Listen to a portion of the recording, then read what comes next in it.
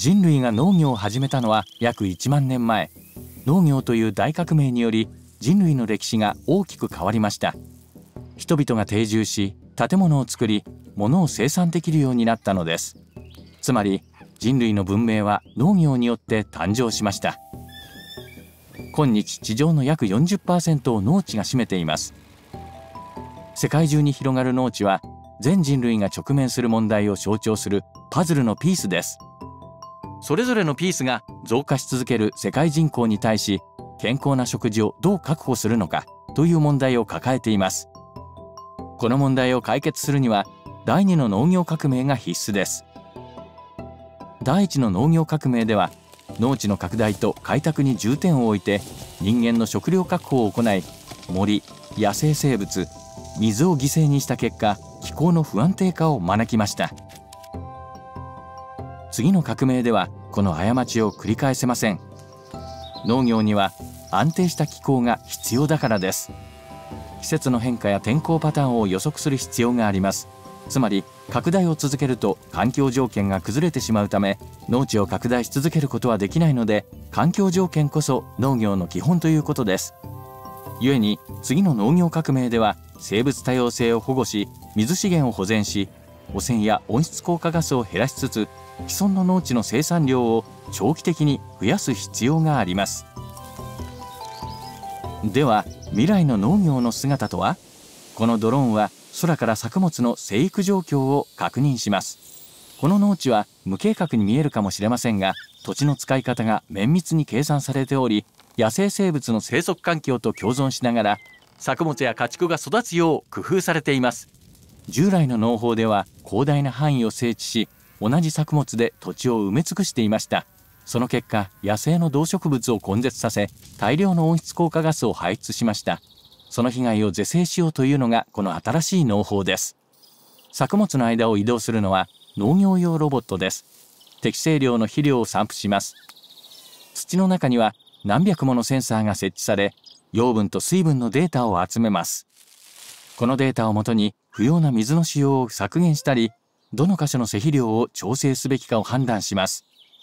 農地全体に肥料を散布する、汚染を防ぐのです。さらに未来の農業はハイテク化だけにとどまりません。これらの技術は地域の生態系の微妙な違いを考慮しながら、環境に逆らうのではなく、環境と協調して食料を生産できるようデザインされています。低コストで行う農法でも同じ目的を果たすことができます。多くの農家が利用しやすいものになっています。これらの技術を活用した農業はすでに実施されていて、さらに多くの農家がこの農法を採用することにより、ますます大きな影響を与えてくれるでしょう。コスタリカでは農地と熱帯の生息地を農家がうまく結びつけ、国土の森林面積を2倍に成長させました。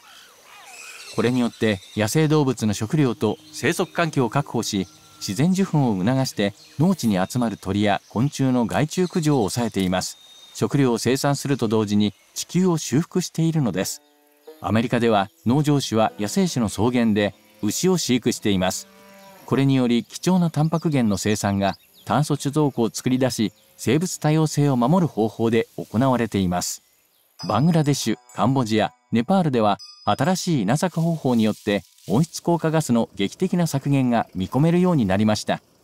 米は30億の人々の主食であり、稲作は何百万もの世帯にとって主な収入源です。米の 90% 以上は水田で栽培されますが、水田では大量の水を使用すると同時に、地球上で年間に発生するメタンガスの 11% を放出しています。年間の温室効果ガス発生量全体の1から 2% を占める量です。そのため、灌漑量を抑えたり、田植えの労力を軽減する方法を導入しながら、新種の稲の栽培実験を行い、これらの国の農家は収穫量と収入を増やすと同時に、温室効果ガスの削減にも成功しています。ザンビアでは多くの組織が作物生産の改善、森林減少の食い止め、地元農家の生活水準引き上げを目指し、土地に特化した農法に投資しています。その取り組みの結果、今後数十年間で 25% 増の収穫量が見込まれています。合わせて地域の森林崩壊対策を行えば、国全体を災害に強く気候に配慮した農業国に育てることが可能でしょう。インドでは収穫後の最大 40% の作物がインフラの不備が原因で腐ったり廃棄されたりしているため、農家は太陽電池を利用した冷蔵カプセルを設置し始めました。これにより農村部の農家数千軒が作物を保存できるようになり、サプライチェーンの重要な役割を果たせるようになりました。農業革命は最先端のハイテクから究極の低コストまで、これらのあらゆる方法を活用することで生まれます。ハイテクの導入により気候と環境に配慮した農業の可能性が広がろうとしており、その技術導入に大規模生産者の投資が必要です。同時によりコストの低い方法が導入できるよう小規模農家を支援しなければなりません。加えて未来の農業を描くビジョンには世界的なシフトが不可欠です。野菜重視の食生活への移行と食料の損失や廃棄の大幅な削減を通じて農地にかかる負担を軽減しつつ、農家が今あるものを利用して生産性を上げていけるようにするのです。陸と海両方の食料生産を最良の方法で行えば、人類の食料を確保しつつ地球環境への負担を抑制できます。もう以前の過ちを繰り返す余地はありません。今ある農地を活用した過去最大レベルの世界的協力と連携が必要です。科学者、政策立案者、そしてあなたのような人が地球の未来を確実にするために講じている素晴らしい対策について詳しく知りたいですか？ ed.ted.com/earthschool にアクセスして好奇心と希望を膨らませてください。